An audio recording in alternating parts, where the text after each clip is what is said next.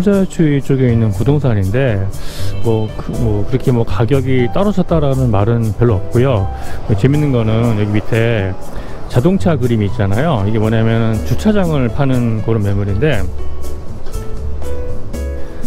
지금 앞에 있는 매물 같은 경우는 그 주차장 한 칸이 사는 게 홍콩 달러 380만 불이니까요. 한 대략 한 4억 5천에서 5천 정도. 그리고 옆에 있는 그 주차장 같은 경우는 218만 불이니까는 한국 돈으로 한 3억 한 1천 정도 됩니다.